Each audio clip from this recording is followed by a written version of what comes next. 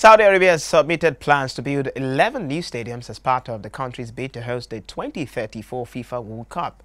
Amongst the proposed stadiums is one that will be 350 meters above ground level, which is to be built in NEOM, currently an unbuilt city in the northwest of Saudi Arabia, and will only be accessible via high-speed lifts and driverless vehicles. Saudi Arabia's World Cup bid is unrivaled, and the Asian country has until October to submit its plans.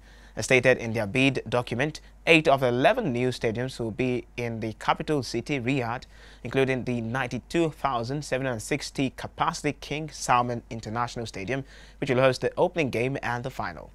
Additionally, the cities of Jeddah, Al-Khobar and Aba will also host matches, and the 2034 World Cup would be the first time the expanded tournament is held in just one country as a 48-team event, and the host country will be confirmed by the FIFA Congress on the 11th of December.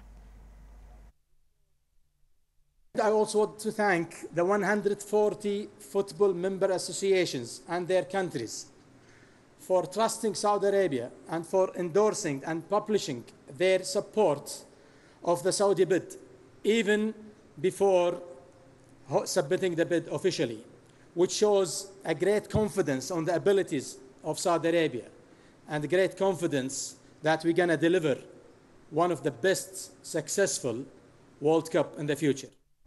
And while we look forward to Saudi Arabia in 2034, we'll take a break here on Afrosport Now in Focus. We return with the big story. It's all about how clubs, the big ones in the Premier League, are shaping up their squad ahead of the start of the season in 2 weeks' time. Stay with us. We'll be right back.